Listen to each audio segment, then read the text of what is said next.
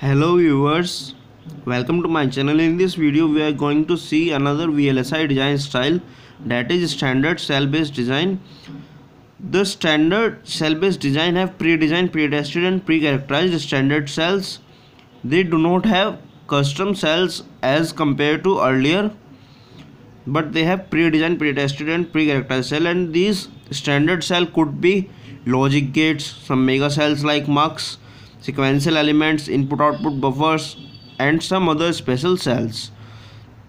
So all these standard cells are designed, tested and characterized and put in database which is known as standard cell libraries. So all the standard cells that are logic gates, mux, etc., sequential elements, etc., they are being put into a logic standard cell library, and the architecture of standard cell base is designed in this figure. You can see it in standard cell base architecture. The standard cells, these are the standard cells. They are placed in the row to build integrated circuit chips. But in the standard cell based design, there could be fixed blocks that were present already there, as they are pre-tested, pre-built and pre-characterized. So the fixed blocks could be there, and these are standard cell, these rows of standard cell. So now look at the another design style, that is full custom design style. In the full custom design style, designer do not use the pre-designed standard cell library.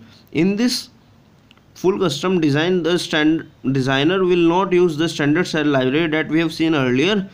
It will design the entire chip. He will design the entire chip from the scratch, and each and every part is designed. In this approach, chips are highly optimized for area, power and delay. Optimization is much higher in the full custom design. Every transistor can be optimized individually in this design, and therefore this design is superior to all other designs. However, full custom design cycle time is higher compared to other design. The time that is being used, like turnaround time, in this design style is much higher than when compared to other designs.